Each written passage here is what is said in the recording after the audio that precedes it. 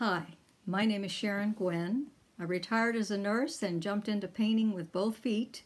I love the medium of watercolor, many other mediums as well, but watercolor is very special. So I put this video together so that maybe if you had some free time, you could grab a brush, your watercolors, and have a lot of fun. Well, welcome to my crab painting. This is my palette, my brushes. I have 5 brushes that I usually use. 2 of those are very thick and watery. They hold great water. You need good watercolor brushes that hold a lot of water. This one here is for detail work, that little skinny one there. I love my palette. It's a mess right now, but I love the grays that I can get from those colors left behind. Here's my water, so I'm going to reconstitute all that paint in my palette as well as what's in the center there, and I will mix up a background paint. But the grays that you can get from leftover paint is so beautiful, even with acrylic. So don't waste anything, I don't, and so add your water. Right now I'm going to draw a composition of 3 crabs, one on top of the other. More of a horizontal look so far in the details, so I'm going to need some vertical lines in there in the composition to make it interesting. So we have a vertical and a horizontal composition going on.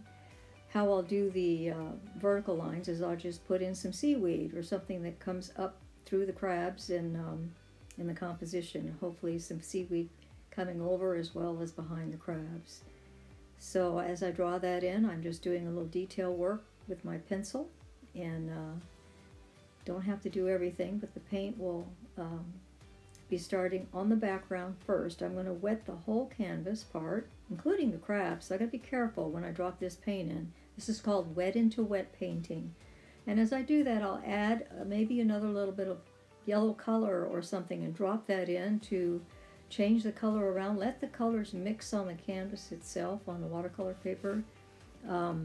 Put some yellow over here. There we go. And you can see how that just flows. That's the magic of watercolor. Just beautiful. And what falls into the crab, I'm not going to worry about it. It's going to dry very, very light, much lighter than you see.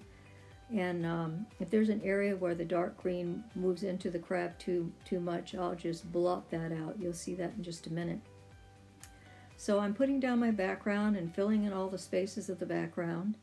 And I'm letting it flow sometimes over the seaweed. I'll go back and now I'm going to just blot some areas where I don't want that dark to show through. Because as I paint the crabs, I don't want to have this blottiness coming into the crab. You can see my paper is really wet. Now when it kind of gets dull, I take my palette knife and I scrub into it. I make shapes part of the seaweed, giving it a little texture. Moving that paint around while it's just barely dry, you can scrape that paint off and get some great textures.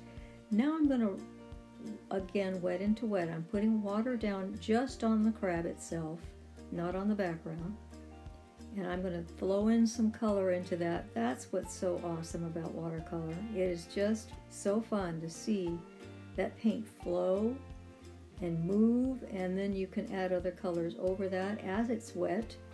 I will probably do that. You can see there's a crab on the bottom there too. I haven't quite painted yet. I'm sorry it's out of focus there. Had a small area for my screen. But if you look at the paint I'm putting down, that orange, it seems really dark. I thought for sure it was too much, but I do realize that watercolor dries a lot lighter. So as you put the colors in, you just got to know what that color is going to look like in about 10-15 minutes when it's dry, and so this is not a problem. It's going to lighten up quite a bit. So then I'm going to probably add some pink. It's a hot pink that I really like. It's called Opera, and I'm just going to define some shapes that way by just dropping in some Opera into the colors, into the edges where I think there's going to be more heat, or it's a very warm color. It's beautiful. And so I'm dropping in Opera. I'm letting that paint flow. That yellow there on that middle crab, I'll work with in just a little bit. I'll go ahead and paint this lower one real fast. And if I were to do this not in slow motion, we'd be here for quite a while. So I've sped things up There we go. We're dropping in those colors again on the lower crab. Isn't that beautiful how that flows? And the background is already now dry. You can see how those colors float into each other. Almost looks like an underwater scene. And I'm just going to continue to add color to the legs of the crabs. Keeping it light. When you do watercolor, you always want to go from light to dark. Unlike other mediums, it is very particular. You want to leave your lights. And so I'm going to start the legs in a light opera color, and then I'll start working in other colors later when I get ready to paint more detail. I don't want to overdo the heaviness of the legs and make them prominent. There we go. And I'm going to lift while it's wet. That one brush can sap up a little water there. I'm going to lift up a little color and water just to help me define even more shapes. You can see it lightens up when you do that a little bit. If it were wetter, it would lighten up even more. But it's started to dry. Now I'm going to put in the seaweed, and I'm going to paint where that goes. And it seems really dark, but it will dry a little bit lighter. You'll see that. Just doing a little design of my seaweed, and where I've scratched in there on the bottom, you can see the lines that appear automatically because I have caused the paper to have a little etching there, so the paint will flow into that etching and make its own lines. That's another neat thing about watercolor.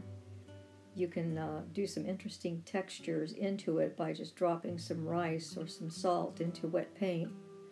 Let it sit and absorb and dry, and you'll have some interesting shapes and textures in your painting. I probably could have done that for the crabs as well, because their shells are kind of rough and edgy.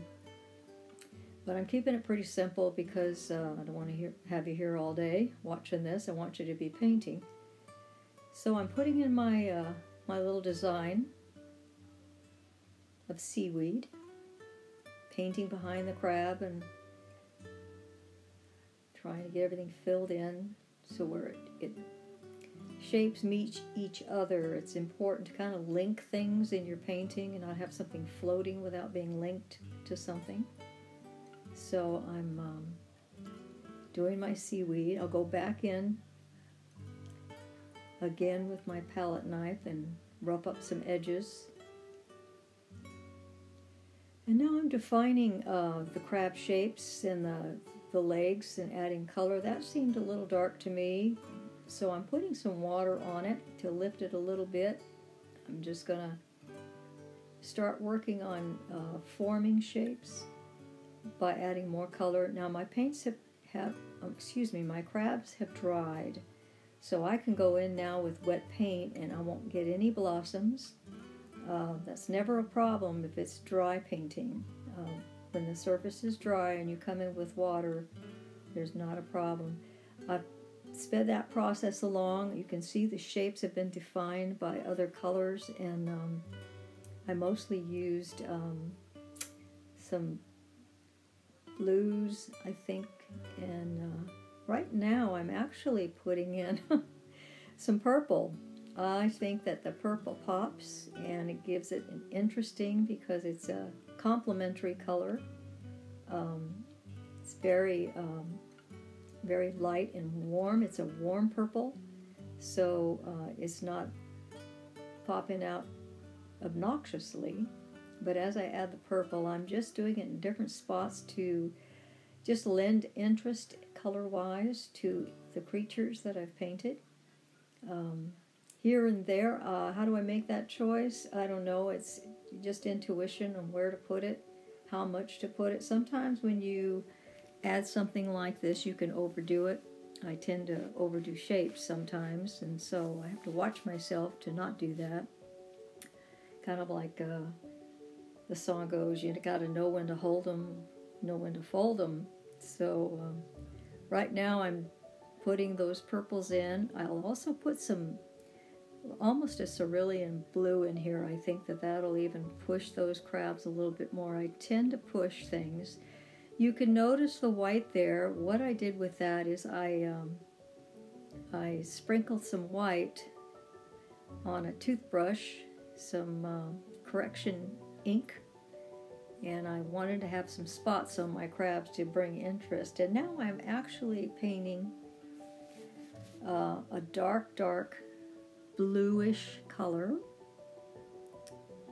And I thought, oh, I don't know if I should do that. It might be too much. But actually, I think it adds. If it adds, I continue to do it. And I think it did. I think it pushed the painting even further, made it interesting. And the lines that I'm putting with my paint just is a graphic effect that I like. I tend to do that. Again, it's just a little bit of an intuition of making the painting interesting. I'm going to put in some little details that might come in an ocean scene, underwater details.